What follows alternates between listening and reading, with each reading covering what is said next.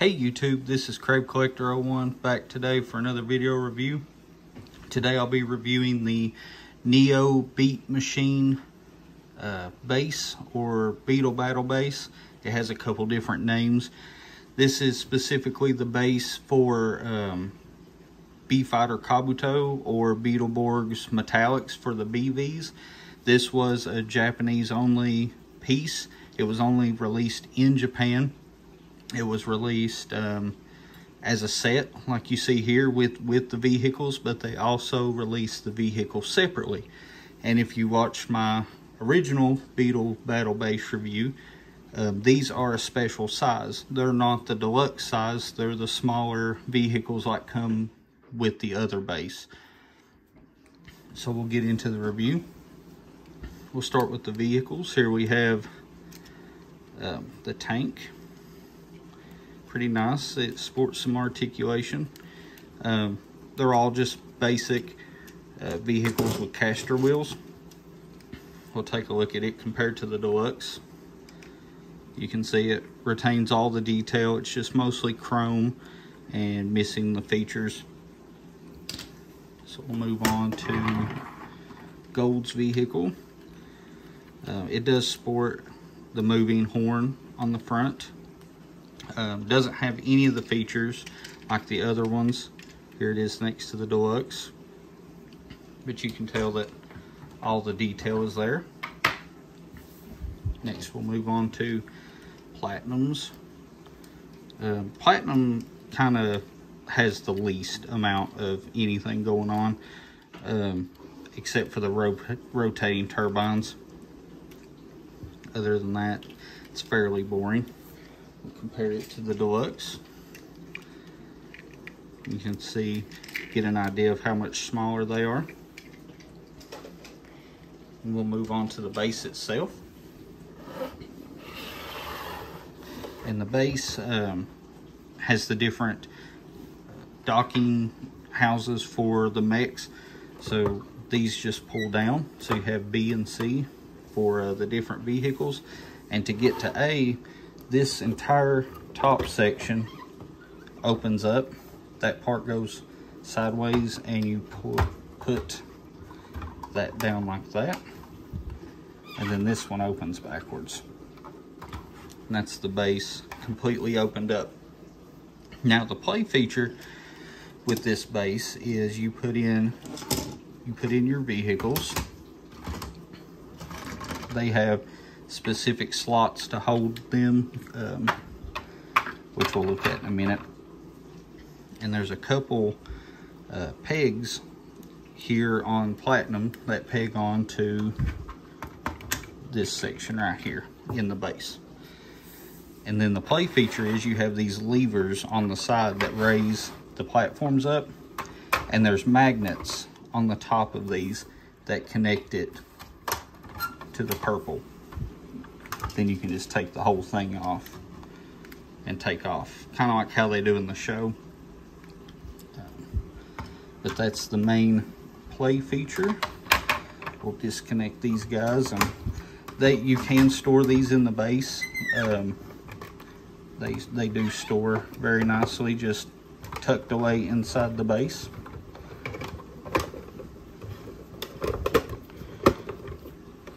Just like so. It doesn't feature the automatic rolling them out of the gate like the original Beetle Battle base. That's literally all the play features it has. I'll spin it around so you guys can get a look at it, full 360.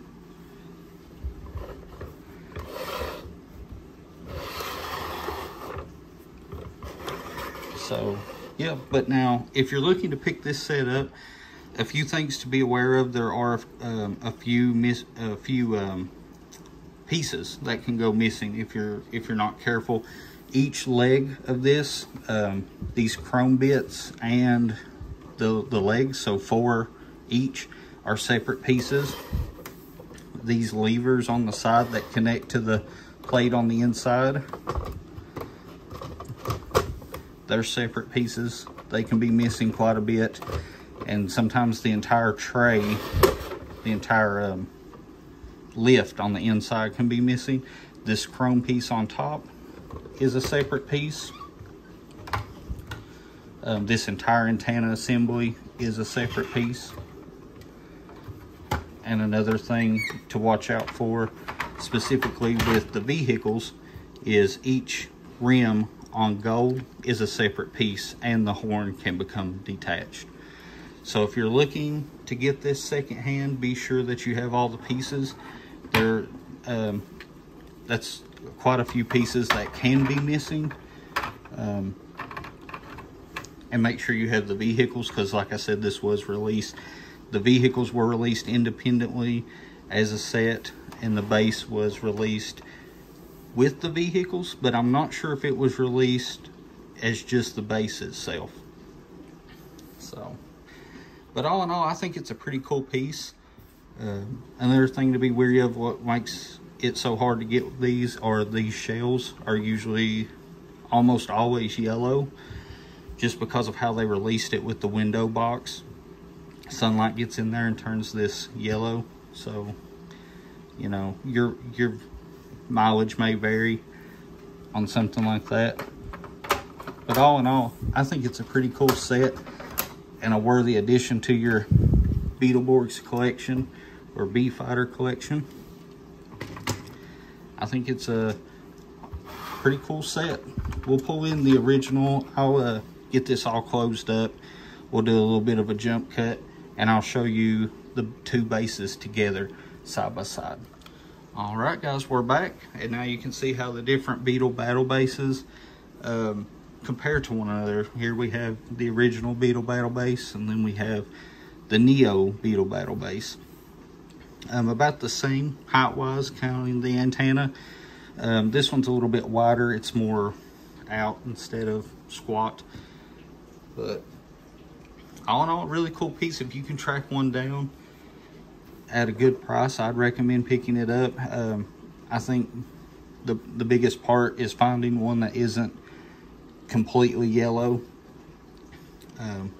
But you can find these fairly cheap on the secondary market. They're not super expensive. I think I gave about $40 plus shipping for that one. As you can see, it's pretty well complete. So yeah, I hope you guys enjoyed this review. This is an item that I don't see very often, if at all, because I think a lot of people don't even know that it exists. So I hope you guys enjoyed the video. Don't forget to, like, comment, and subscribe. Really helps the channel out a lot. We're doing really good on TikTok. So check out our TikTok. And yeah, thanks for watching, guys. This is Crave Collector 01 signing out.